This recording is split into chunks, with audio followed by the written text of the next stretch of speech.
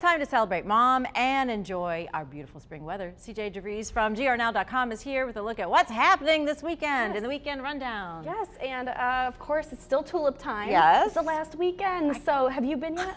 It's the last weekend already? Yes, it's I can't believe it. 4th through the 12th. Oh my gosh. So yeah, we've got to get on it if we're going to get out there and see do. those 100,000 tulips. And they are beautiful this year too.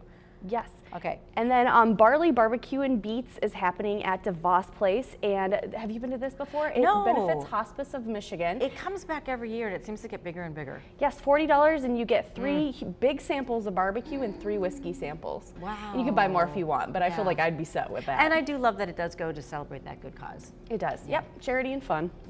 What more could you want? All right.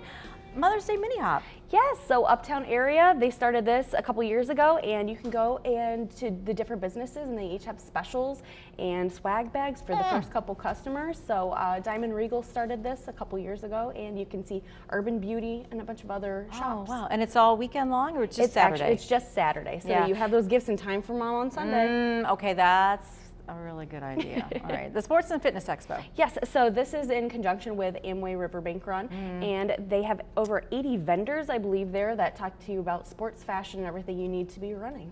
Yeah, you know what's neat about this? Okay, so most people are going down and getting like their Riverbank Run bags, you know, on Friday for the weekend, and they think that that's all it's all about. But this expo, I mean, if you just want to go down and see what's there, even if you're not a runner, or you're thinking about getting into fitness, or maybe you do a different form of fitness, I mean, that's what really is great about this expo. And I think sometimes too many people think it's just about the Riverbank Run, and it's not. No, it's not at all. And what's really neat, again, they have a massage, a relaxation station. So this might even be good for Mother's Day. Yeah. Bring her down there. It's a free option. Don't tell Mom it's free. No. And then go over to the mini hop on Saturday. There you go. All right, and we also have opening day at Lewis Farms and Petting Zoo. Yes, I am from New Era. I'll give a little shout out to my hometown. And this is in New Era, and I tried to actually go a couple days ago, and it was closed. They are open officially tomorrow. Okay. And they have all sorts of goats. They have 46 attractions there, and they have Jeffrey the camel, and they have all sorts of baked goods and fudge. It is my favorite place in the world. Go. I love it. Jeffrey, he's getting a lot of play this year. He should. I mean, he's a star, especially in the small town area we have. And you know what I love about GRNow.com is that you can showcase all the new places to eat. Yes. I mean, if anybody wants to know what's going on, they go to GRNow.com. Yes, we actually have this category called #GrandNew, like brand new, but Grand Rapids new.